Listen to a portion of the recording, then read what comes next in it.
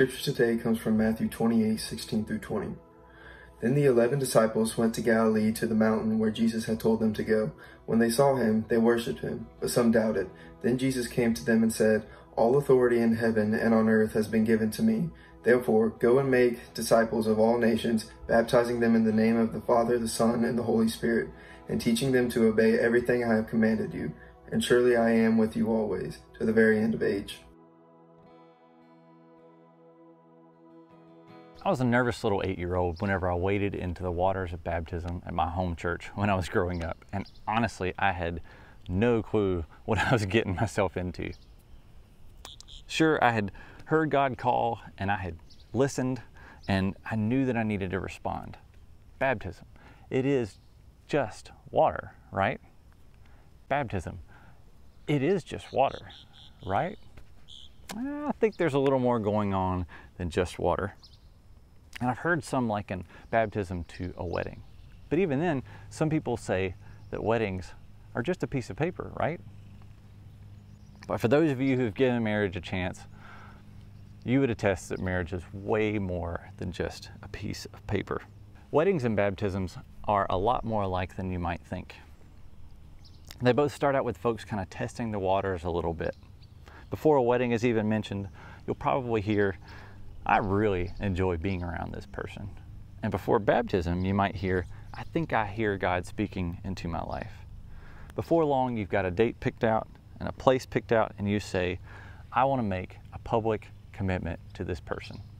And with baptism, you're making a public commitment to Christ. This isn't just a piece of paper. A piece of paper is a contract. Marriage is a covenant.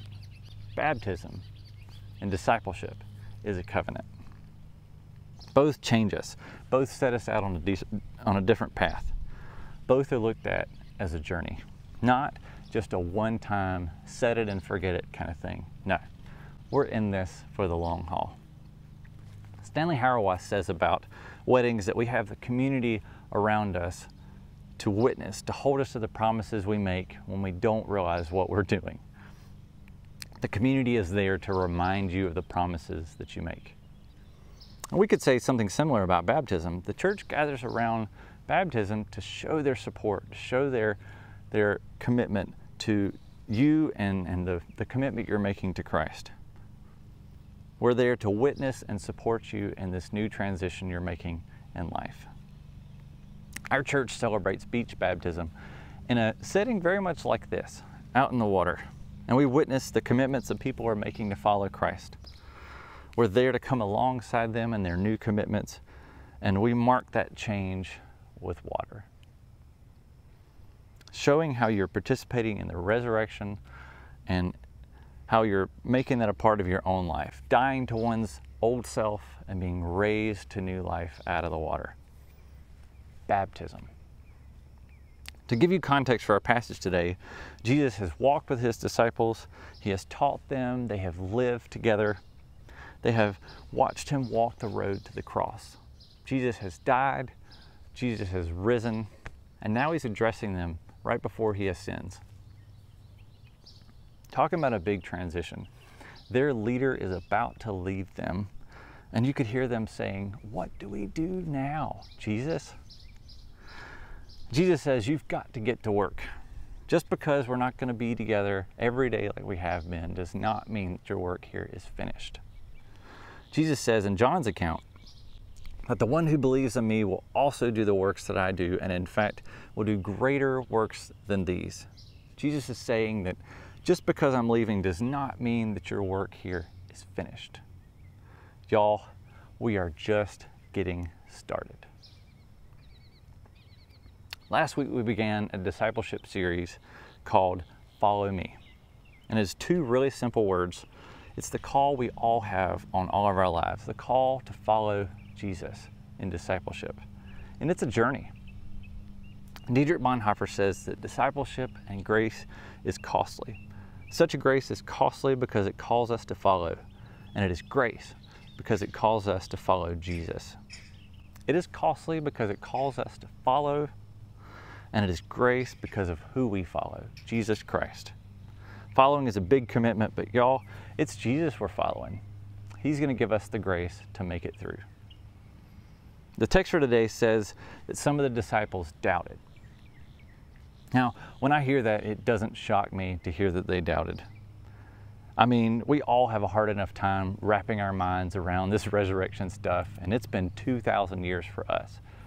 To be the community witnessing the resurrection for the first time would probably raise some pretty big questions. I feel their doubting and their questioning might have sounded like, "I don't believe it, y'all." Or even, "You've got to be kidding, right?" The scripture just says some doubted. But I honestly believe that there would be a genuine feeling of helplessness. What are we going to do now? It says they worshiped, but yet some doubted. What are we supposed to do? I think we all, just like the disciples in verse 17, go from worship to doubting in the same sentence, and we struggle. What do we do now, Jesus? So he responds with a great commission. If you've hung around me much at all, you've probably heard me talk about calling. I think it's a huge part of the life of discipleship, both the call to discipleship, the beginning of the Christian journey, and also the call to the work as a disciple. God calls out to us to follow him as his disciples, to begin the journey of the Christian life, and that's part one. Part two is the calling I believe very strongly about, which is called vocation, the call to work. This call to work does not necessarily mean a job that you get paid to do. No, although sometimes it is, I often feel that it can be something you do out of passion for free. Retirees still have a call to work. Stay-at-home parents still have a call to work. Engineers and business executives have a call to work. Doctors and insurance salesmen have a call to work. The call to work for the kingdom. What do we do now? The call to work is not just for those who work for churches or who are ministers or chaplains or some other kind of role like that. No, the call to work is on all of our lives. We are all called to do something. Many think their call to discipleship is separate from their vocation, their job. No, I think your call is your mission field. I believe that we have many callings in life, and I believe that God calls us to do all sorts of things throughout our journey as disciples. But I believe that these two, the call to become a disciple and the call to live out the work of the disciple, are intertwined. These two are very much connected. You just have to figure out what your calling is. Let me explain. We need doctors who live out their faith in their calling of compassion for humanity. We need engineers who, when building a bridge, are called to the justice, into consideration, into the way they connect people in these communities. We need ethical teachers, ethical salesmen. We need ethical executives and doctors and lawyers and so forth and so on. Professionals who live out the call of Christ and their vocational call. They're bringing the kingdom down to earth. What do we do now? There's a call to work today in our current situation in America. We stand heartbroken for the family of George Floyd. We also stand heartbroken for our law enforcement for this community and in our country. We can join together to work on the same team and help be the bridge and work to stop racial injustice in our country. We must respond with empathy. We Christians must do our part to listen first to the voice that is crying out in the wilderness, to those who feel like the weight of the system is against them. Then we should ask, what can I do to help? What can we do to help? We must put Micah 6:8 to work, which says, when inquiring to God about what he wants from his people, does he want burnt offerings or sacrifices or endless rivers of oil?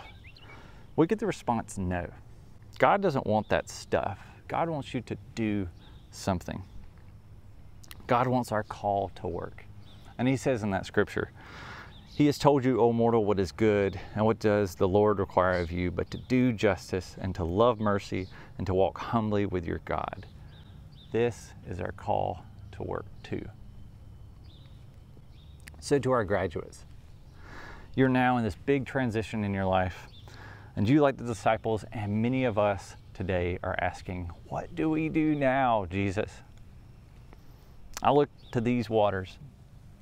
Baptism is such a vital part of our life and our journey as disciples. But it's not just about your baptism. It's not just about how you were baptized and raised to new life. It's also the work to which you are called. In the midst of the doubts and the questions of the disciples, Jesus assures them that this is the work that they too are called to do, to go and to baptize, to go to teach the world the ways of the kingdom and to guide them to these waters. And these waters are the beginning of their journey of discipleship as well. And he assures them they are never alone in this work that they are doing, that he will be with them always, even until the end of the age. Will you pray with me? God, thank you for your promise to be with us always. Lead us in our call to make disciples and the call to work in bringing your kingdom down to earth. Open our eyes to whatever it is that you have called each one of us to do. Help us to be just peacemakers in this world that we live in, and live out the example of Christ in our work. And to our graduates about to embark on this next chapter, grant them the wisdom to discern your call for their lives and to live out that call as they go and make disciples of all nations. Amen. We are so excited about our graduates, and we're so proud of all that they have accomplished. And at this point in our worship, we would like to stop and let them tell you a little bit about themselves and let you hear about their stories.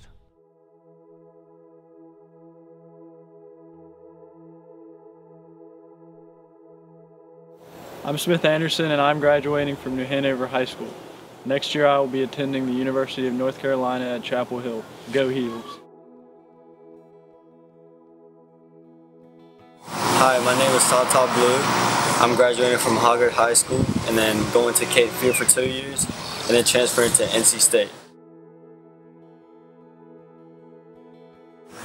My name is Munde Cree, and I'm graduating from Career Readiness Academy at Mosley, and I'm joining U.S. Marine Corps. Hello, my name is Jimmy Glendenning, currently graduating from Hoggard High School. In the fall, I'll be enrolling at Brandeis University to play soccer up in Boston, Massachusetts. Roll dice. I'm Jackson Hicks. I'm graduating from New Hanover in the class of 2020, and I plan on going to Hampton-Sydney College to study biology and business economics. My name is Davis Hunt. I'm graduating from New Hanover High School, and my plans after that is App State in the fall. I'm Jacqueline Jordan, graduating from Hoggard High School. I will be attending William Peace University. My name is Bradley Meadows. I'm graduating from New Hanover High School, and I plan to study zoology at NC State. I'm Alexis Mearns, and I'm graduating from Cape Fear Academy and attending North Carolina State University in the fall. Go Pack!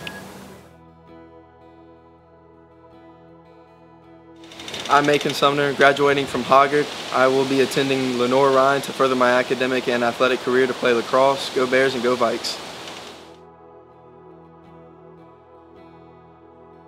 Hi, I'm Briar Taylor. I'm graduating from Hoggard High School, and I'm planning to major in biology at Appalachian State University. Roll Nears. Hi, I'm Anna Turlington. I plan on graduating from Coastal Christian High School, and I plan on attending Appalachian State University, studying apparel design and merchandising. Hi, my name is Caitlin Tuttle. I am graduating from New Hanover High School, and I will be attending Appalachian State University in the fall. Go Nears! I'm Lily Womble, and I'm going to East Carolina University to either major in biomedical sciences or to pursue a career in veterinary science. Because it is our custom to receive communion on the first Sunday of every month as members of First Baptist Church, then today we celebrate Holy Communion. At this time, you may want to prepare for that by getting some type of a wafer, a piece of bread, and something that would be a casual drink that you typically have when you have a meal.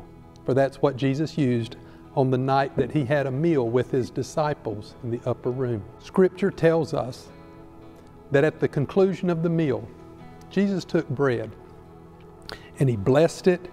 Blessed art thou, O God, that sends forth food from the earth. And he broke it. He passed it among his disciples. And he said, "This is my body that's given for you. As you eat this, do so in remembrance of me." And in a like manner, he took the cup and he blessed it. "Blessed art thou, O God, that sends forth fruit from the vine." He passed it among the disciples. And he said to them, "This is the blood of the new covenant that I make with you. As a symbol of my forgiveness, I offer it to you as my own life's blood. As you eat this bread and as you drink from the cup, do so in remembrance of me."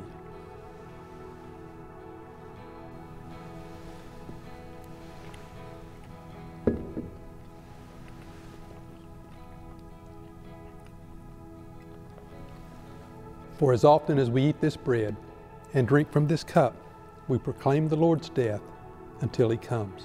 Congratulations to each of our graduates and to their families. We are so proud of you. Normally in our service at this time, we would invite the graduates to come up and you have the opportunity to come by and say congratulations personally. But obviously we can't do that this morning.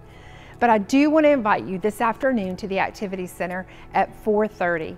We will have a drive-through graduation celebration. The graduates and their families will be spaced out in the parking lot, and you can come by and honk your horn, roll down your windows, and say congratulations to each of them on their accomplishments. Church family, we really hope you will come. We cannot wait to see you. The graduates and their families are so excited about today. Thank you for worshiping with us today. I hope to see you this afternoon, and if not, we'll see you next week.